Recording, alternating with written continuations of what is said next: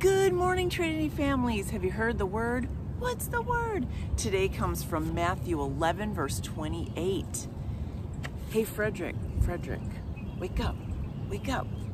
Yes. Hey, happy weekend. Happy weekend to you. Do you have any plans? Do you have any plans? Maybe something fun like a little trip, vacation, going boating, a sporting event, play dates, or maybe you have to do some work around the house, garden, laundry, clean your room. Well, whatever it is, weekend is usually a time when we change up our schedule, we have a different rhythm. So I pray that whatever is going on with you, that you find some time for rest. Now today's verse, Matthew 11:28, talks about rest, and I have some actions for us. So here we go. Come to me, all who are weary and burdened, and I will give you rest. Let's try that again. Come to me, all who are weary and burdened, and I will give you rest. You know, Jesus keeps giving us invitation, doesn't he? Come to me, follow me. I have something for you I don't want you to miss out on. And weary means tired, and burden can mean worrisome. And he has rest to give us. Now this rest is not necessarily a physical rest, like yo, I mowed the lawn all day, I get to take a nap. This is actually talking about a rest for your soul. A rest for your soul. Because sometimes we can carry the weight of our sin, and that can feel like a burden.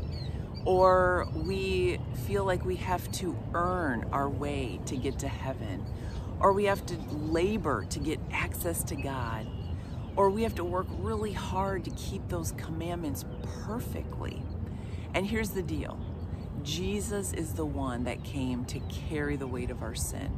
He's the one that's given us direct access to God through him. He is the one that has fulfilled the law and kept it perfectly. He is the one that has made heaven our home. So we don't have to carry the weight on our shoulder. Jesus gives us rest in the form of love and healing and peace. Now on this side of heaven, we still have to labor.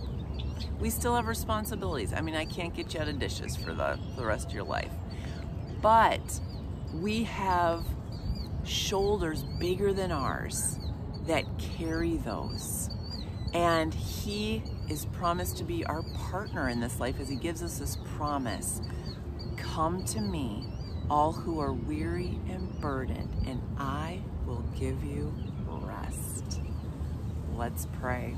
Lord Jesus, I praise you that you are a God of rest. And Lord, we are sorry for our sins. I am sorry for not taking care of myself and taking time to rest with you. Lord, we want to take time to thank you for all your blessings. I am thanking you for all these noises out here, for ducks that I'm seeing, and just for the peace of being in your creation. And Lord, we're to bring all our requests to you. As we're just talking about this, Lord, I'm thinking, I want to pray for friends and family that I know that have some heavy things that they're carrying, that they know that they can give those to you, and you are their strength. So Lord Jesus, we pray all these things in the powerful name of Jesus. Can I hear an amen? Amen. All right, so now, what's the park? Well, yesterday I had a splash of a time. I was at McGraw Park on Cornelius Drive. Yes, they have a splash park, they have tennis courts, they have softball, soccer, and they have great sidewalks that you can take your bike on, walk on, that are super fun. Now today, look at that beauty. Yes, take it all in. Can you guess what park I am at? Well, we will tell you tomorrow, but in the meantime, have a weekend that brings rest for your soul. A Rest for Your Soul Friday. Word up. See you Monday.